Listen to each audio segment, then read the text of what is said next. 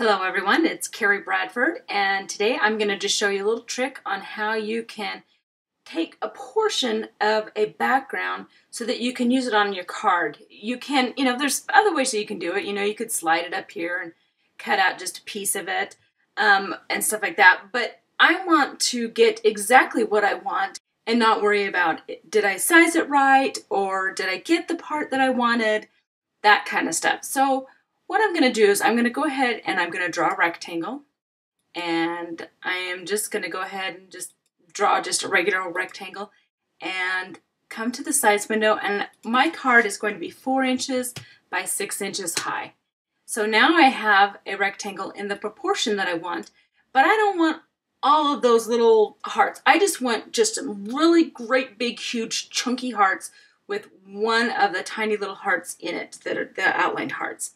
Now, again, there's always more than one way to do something. And while you could sit and resize, you could click on this and pull on the handles and resize it all to fit within that space. When you're working with something so large as a background, that's kind of gets a little cumbersome to try to pull and size and pull and size.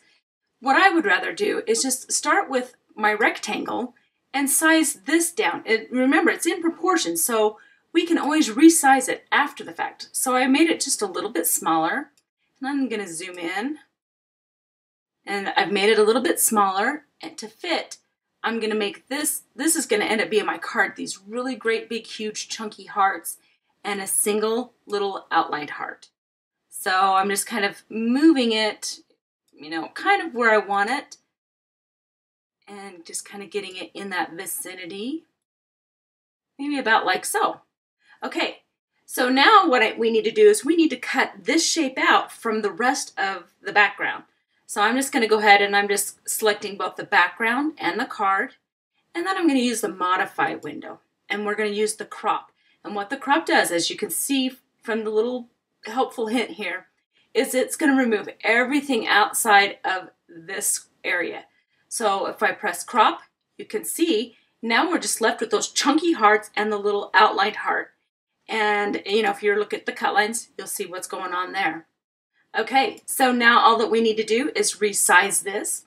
So I'm going to come back up to my scale window and choose a width of 4 inches and a height of 6 inches.